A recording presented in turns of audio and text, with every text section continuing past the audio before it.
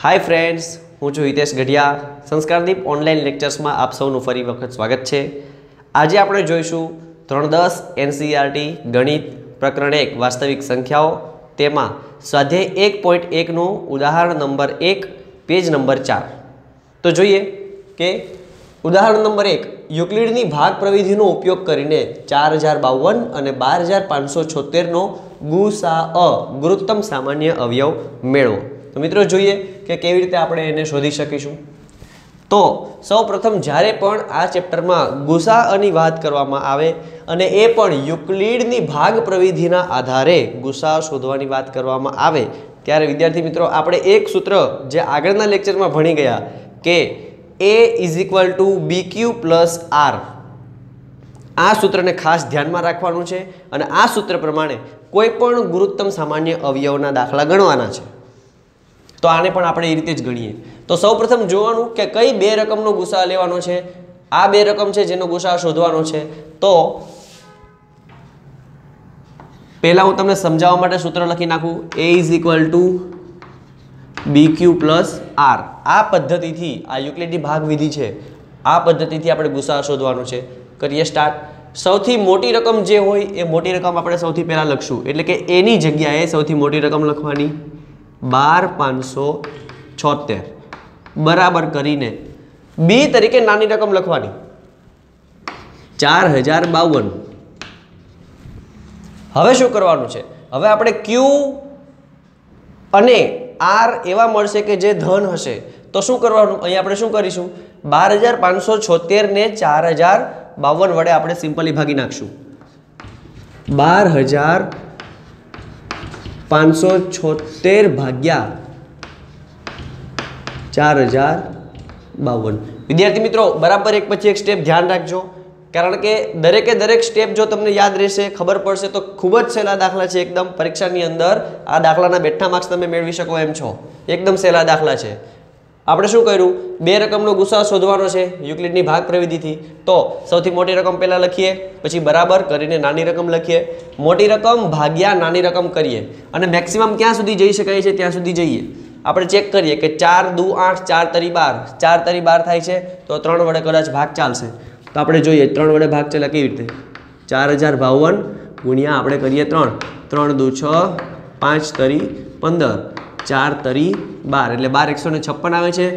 4052 ગુણ્યા 3 એટલે 12 156। 6 માંથી 6 જાય 0, 5 ને 2 7, અહીંયા બચે 4, અહીંયા બચે 0, 420। તો આનો મતલબ શું થયો? આગળના લેક્ચરમાં આપણે શીખી ગયા 12576 ક્યારે મળે? જ્યારે 4052 ગુણ્યા 3 વત્તા શેષ કરીએ। ए क्यारे मळे? B गुणिया Q वत्ता R बराबर। ए क्यारे मळे? B गुणिया Q वत्ता R करीए तो अहींया आपणे शुं मळे छे?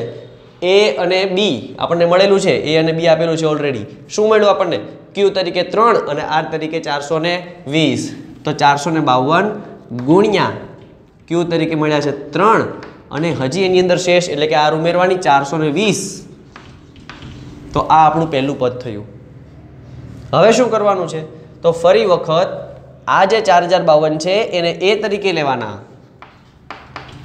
4052 बराबर आपणी जे शेष हती एने आपणे अहींया लेशुं B तरीके 420।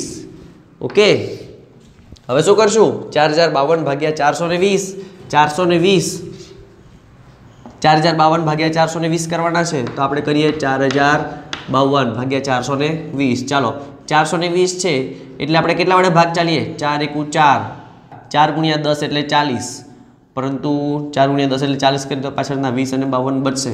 તો 420 × 9 કરી જોઈએ। 420 × 9 0, 9 2 18 નો 8 વધી 1, 9 ચોક 36 ને 1 37, 37 80। તો 420 × 9 કરીએ એટલે 37 80 બચે છે।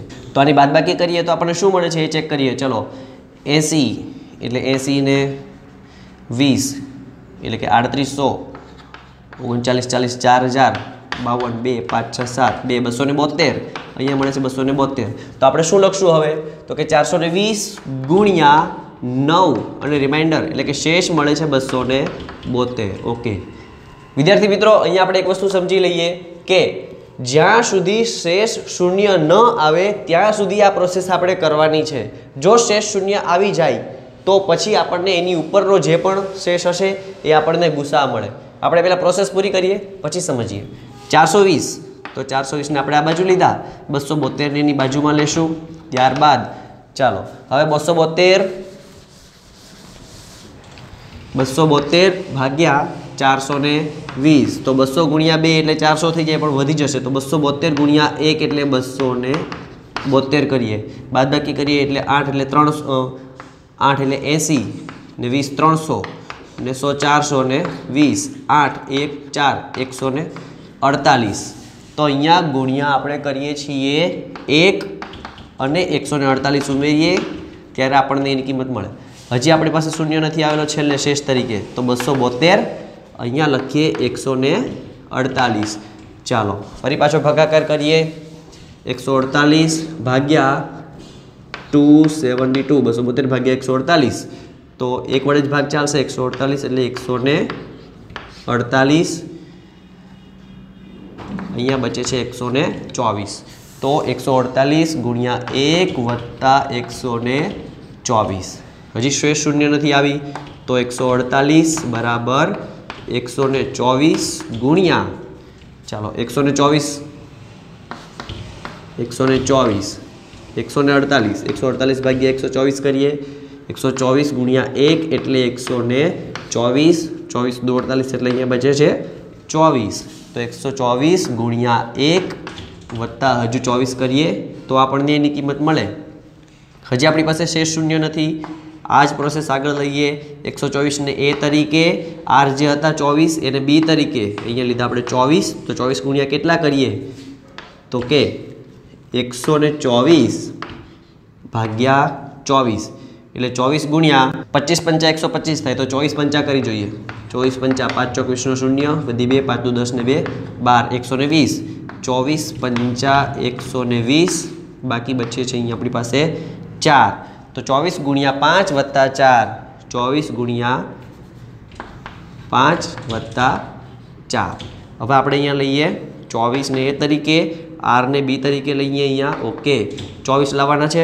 4 ગુણ્યા 6 ચોક 24, શેષ શૂન્ય આવે કારણ કે હવે આપણે કંઈ પણ ઉમેરવાની જરૂર પડતી નથી. તો હવે આપણે સમજીએ કે આ પ્રોસેસની અંદર ગુસા આપણો કયો. તો ગુસા માટે એવું કહેવામાં આવે છે કે આ પ્રોસેસ દરમિયાન જે પણ શેષ શૂન્યેતર હોય, શૂન્યેતર શેષનો મતલબ થાય શૂન્ય સિવાયની જે પણ છેલ્લી શેષ મળે એ આપણો ગુસા હોય. તો અહીંયા આપણો ગુસા કયો થયો વિદ્યાર્થી મિત્રો? તો છેલ્લી શેષ આ શૂન્ય છે, શૂન્ય સિવાયની શેષ એટલે 4. આ જે 4 છે એને શૂન્યેતર શેષ કહેવાય. શૂન્યેતર શેષ એટલે શૂન્ય સિવાયની શેષ એટલે શૂન્યેતર શેષ. બરાબર છે. તો આ 4 છે એ આપણો ગુસા ગણાશે.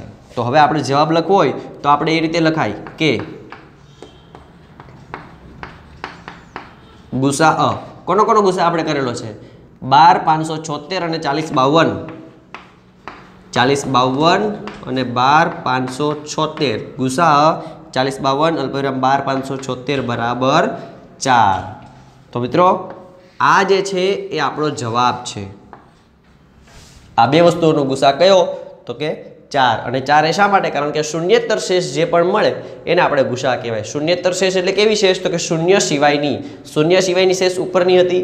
જો અહીંયા એક વસ્તુ આપણે ધ્યાન રાખીએ, આ જે ભાગ છે ને આ બધી શેષ છે.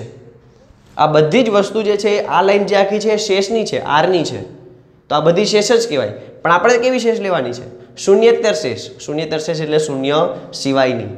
તો મિત્રો આ રીતે જ્યારે પણ દાખલો આવે કે યુક્લિડની ભાગ પ્રવિધિનો ઉપયોગ કરીને ગુસા શોધવાનો છે તો આપણે આ રીતે દાખલો ગણી શકાય. એડવાન્સની અંદર વિદ્યાર્થી મિત્રો હું તમને થોડું એ માહિતી આપી દઉં કે અહીંયા આપણને જે ગુસા મળેલો છે 4, આ 4 છે એ ફક્ત આ બે સંખ્યાઓનો ગુસા નથી. આ બંને સંખ્યાઓનો ગુસા કરીએ તો પણ 4 જ મળે, આ બંને સંખ્યાનો ગુસા કરીએ તો પણ 4 જ મળે, આનો ગુસા પણ 4 જ કહેવાય, આનો ગુસા પણ 4 જ કહેવાય, આનો ગુસા પણ 4 જ કહેવાય અને આનો ગુસા પણ 4 જ કહેવાય. એટલે આ જે વસ્તુ મેં કીધી આ વસ્તુ આપણા પાઠ્યપુસ્તકની અંદર આનો ઉલ્લેખ કશે નથી. પરંતુ એનસીઆરટીના નિયમોમાં, એનસીઆરટીના અભ્યાસક્રમની અંદર, એકચ્યુઅલ અભ્યાસક્રમમાં આ વસ્તુ શક્ય છે. તો આ ફક્ત મેં તમારી જાણકારી માટે કીધું કે આ જે આપણે શેષ, છેલ્લી શૂન્યતર શેષ મળે છે, જે આખી સંખ્યાઓનો ગુસા છે, એ ફક્ત આનો એકનો ગુસા નથી. આપણે આમ પણ લખી શકીએ કે ગુસા 40, 52 અને 420, 40, 52, 420 બરાબર 4. આપણે આમ પણ લખી શકીએ ગુસા 420 અને 272 બરાબર 4. ગુસા 272, 148 બરાબર 4. ગુસા 148, 124નો ગુસા પણ 4 જ થાય. તે જ રીતે 24નો અને 124નો ગુસા પણ 4 જ થાય. અને 4 અને 24નો ગુસા પણ 4 અને 24નો ગુસા પણ 4 જ થાય. તો વિદ્યાર્થી મિત્રો, આ હતો યુક્લિડની ભાગ પ્રવિધિનો ઉપયોગ કરીને ગુસા કેવી રીતે શોધવાની તેની રીત. તો આશા રાખું છું કે સ્વાધ્યાય 1.1માં આ રીતના દાખલા જ્યારે પણ આવશે તો તમને અવશ્ય આવડશે. તો જરૂર ચોક્કસથી પ્રેક્ટિસ કરજો. અને જો તમને આ વિડીયો ગમ્યો હોય તો લાઈક કરજો, સબસ્ક્રાઈબ કરજો અને તમારા મિત્રોને પણ શેર કરજો. જો સમજવામાં કોઈ પણ કન્ફ્યુઝન હોય તો તમે નીચે કોમેન્ટ કરી શકો છો.